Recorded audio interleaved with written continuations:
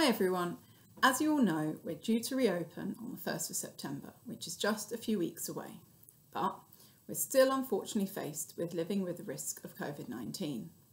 We've been working hard to prepare a plan to ensure that we can reopen as planned in a safe and responsible way, and I wanted to reach out to all of you to explain what that plan will look like. We have carefully examined all of the guidance for both out-of-school settings, which applies directly to EKSS, and for the reopening of schools and other guidance as well, to ensure that we're following the best possible practice, and have carried out a detailed risk assessment looking at all aspects of our provision in relation to COVID-19. And from that, put together a COVID-19 prevention and response policy and procedure. I'm going to be providing you all with the policy in full to read through, but it's a lengthy document with a lot of detail.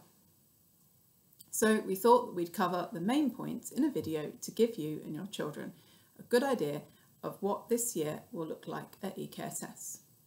And then you can refer to the policy whenever you need more information. Of course, if after watching this video and looking through the policy you have any questions, please don't hesitate to get in touch with me. We'll be contacting you all personally over the next week anyway to check in with how you feel about the plan and to get your feedback.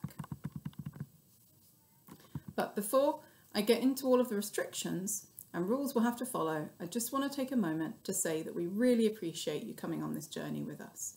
When we were looking for the perfect building to move into, we never expected hand washing routines and room occupancy limits to be a part of that. We treasure freedom and democracy, so having limits on what kids can and can't do, such as who they can play with and how closely, and rules imposed from external guidelines, is not what we want to be doing. But like every other business and facet of life right now, we have to adapt to the situation we are in. And this is a unique opportunity for us to all grapple with what it means to take responsibility for yourself and the community you're a part of, which is also a value that we hold dear. All of our students are amazing. They are fantastically adaptable and resilient, and I'm certain that they will rise to the challenge of maintaining a safe community. And when we are finally able to go back to normal, it will feel even more special than ever. So, what does our plan look like? We have based our plan around the government's 9 key principles for managing the risk of COVID-19 in educational settings. These points are: 1. Minimise contact with individuals who are unwell. Quite simple really. Do not attend EKSS if you have symptoms of COVID-19, feel unwell, or someone in your household has symptoms. 2. Maintain clean hands. Everyone will need to wash their hands on arrival, before leaving, before and after eating, and after using the bathroom. They'll also need to sanitize or wash hands between activities and when changing rooms. We'll have sanitizers set up outside every door for this purpose. We'll also provide training on how to clean hands effectively, as well as have reminder posters in bathrooms. 3. Ensure good respiratory hygiene. We'll be making sure everyone knows how to cough and sneeze safely. Tissues and pedal bins will be provided throughout, as well as reminder catch it, bin it, kill it posters. 4. Enhanced cleaning. High-touch areas such as door handles, work surfaces, bathrooms and kitchen will be cleaned twice a day. Everyone will need to clean their own workplace space and resources after use. 5. Minimise contact between individuals. Now, there are 2 main ways that we can do this: by limiting the number of contacts anyone has by placing people in small consistent groups, and by keeping a distance from people, and we'll be employing both tactics. Students will be divided into autonomous groups of no more than 15 students with dedicated staff members. This means that students will only have contact with others in their group. There will be dedicated rooms and resources for each group, and we've planned the spaces to ensure safe movement around the building and minimise contact. Those over 11 who can maintain a social distance from others will also be expected to do so. 6. Where necessary, wear PPE. It will be very rare that anyone at EKSS needs to wear a mask or other PPE. But where close contact is required for care such as giving first aid, staff will wear appropriate levels of PPE. If students want to wear masks for their own peace of mind, they can do that. 7. Test and trace. Anyone with symptoms will need to isolate for 10 days and seek a test. We'll provide you with information on where and how to get a test. You must let us know if anyone in your house tests positive. We'll be liaising with NHS Test and Trace where necessary. 8. Manage confirmed cases. We will safely isolate anyone who develops symptoms whilst at EKSS and arrange for them to go home as soon as possible.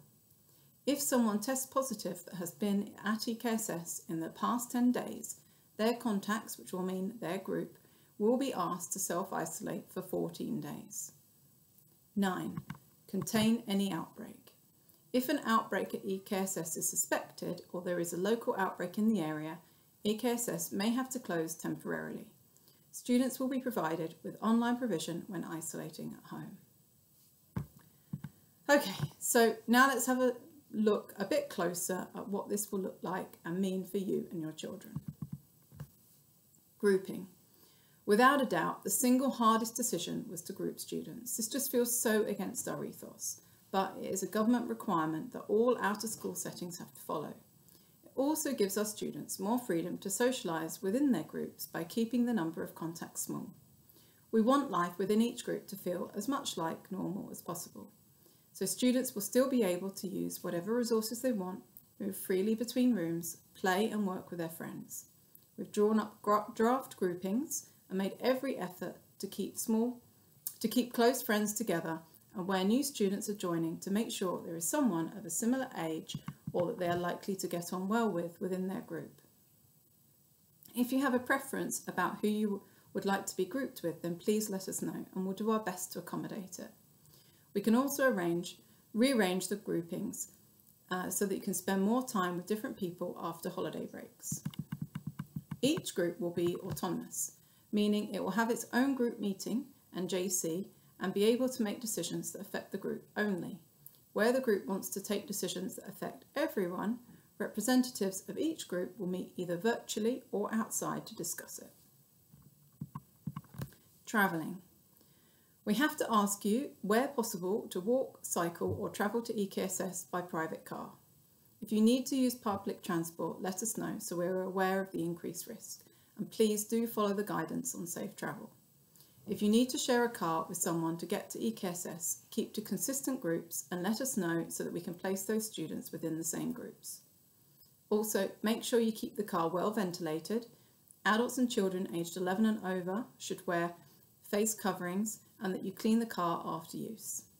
I'm afraid it isn't going to be safe for us to run the minibus service at the start of the autumn term, but we will keep that decision under review and change it as soon as it is safe to do so. Pick up and drop off. Our pick up and drop off times are already flexible, but to try and spread everyone out a little more, we'll ask you to choose a time slot to arrive and pick up within. Each group will have their own entrance. We'll let you know which is yours. When you come to pick up, it's really important that you don't gather around the doors. Stay in or near your car and signal to us and we'll send your child out to you. Or if you need to come up to the door, keep 2 meters from others around you. Staying home. The guidance around when you should stay at home can be confusing at best. On the whole, our policy is better safe than sorry right now. So if you feel unwell, even if you're sure it's just a cold, stay home until you're better. In the COVID policy, you'll find a table that outlines what you should do in various circumstances. Hopefully that will be a good go-to reference for everyone, but when in doubt, call us and ask. Learning from home. Whilst we would all prefer to be together at EKSS than at home, and we're aiming to be open in person as much as possible, there is likely going to be times when some students will be at home because they're self-isolating, or we might all need to stay home again for a short period during a localised lockdown.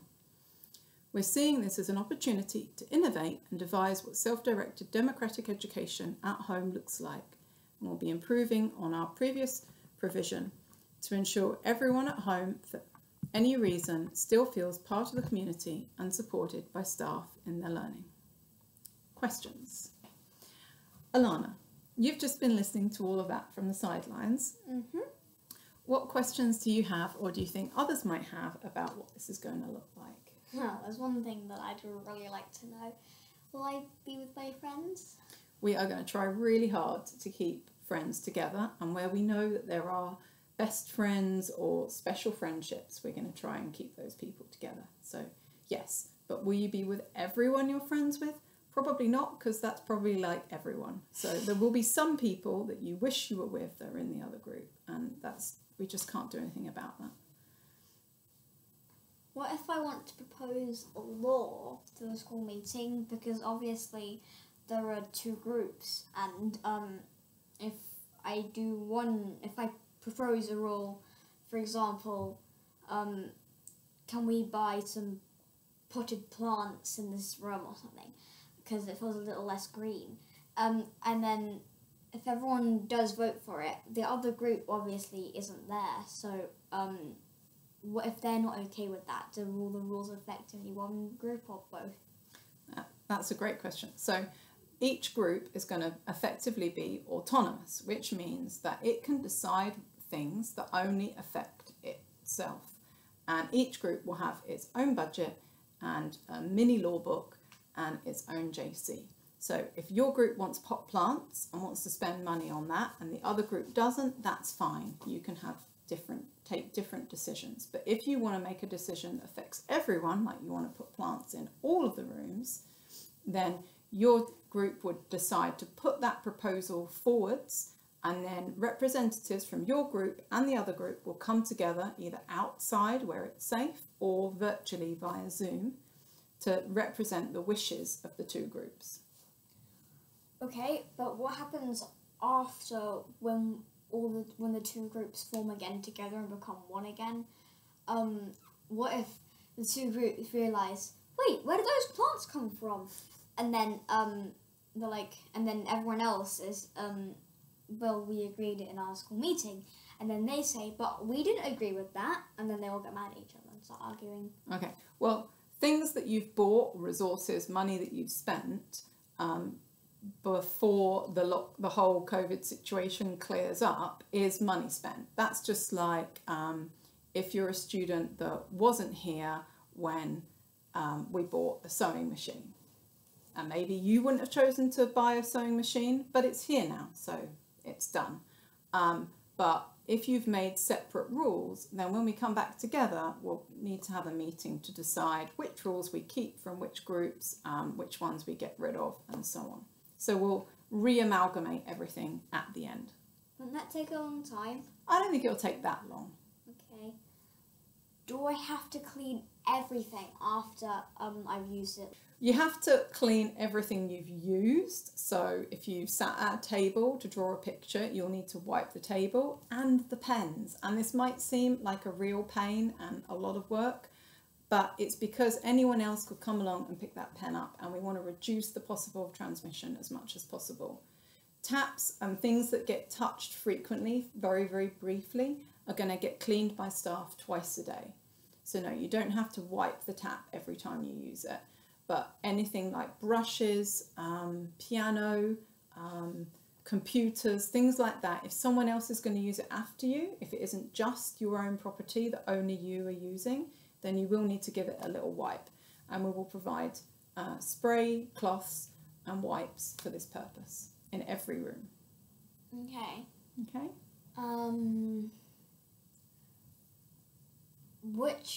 Which group will share? Which group will have the outside? Because there are two outsides in this new building we've got, and one of them is pretty small and one of them is pretty big. But who will have the big one? Yeah. So in the policy, you'll find a floor plan, which is a draft floor plan. It's not set in stone yet. We want to see what everybody thinks about it. But we've basically given each group one of the green spaces each, which are of similar sizes. And then the large playground area will be shared by both groups, but you will just need to keep well away from each other when you use the playground. So you will see members of the other group either in the playground or sometimes if you're passing in the hall.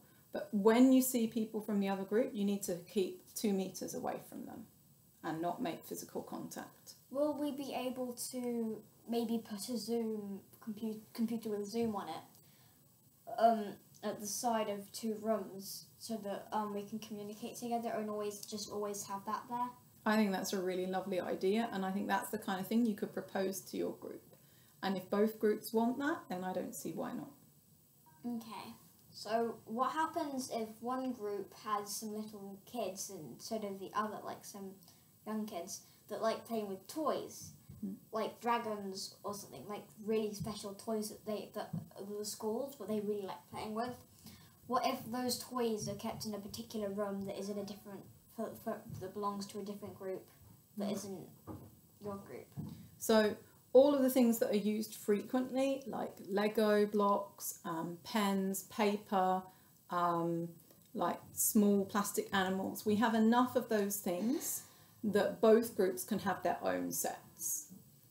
If there is something that's like a one-off, that's super special, that both groups would like to have one of, we can buy another one. If there's something that is really expensive, like the sewing machine, that we only have one of, then that will be kept in a separate space that isn't assigned to a group, and the groups can effectively take it out like a library, but they'll have to clean it before they put it back. But as much as possible, we'll keep resources within each group. Okay, so that's it. You made it to the end. Thanks for sticking through that. If you have any other questions, let me know, and we'll be in touch in a few days' time to gather your feedback.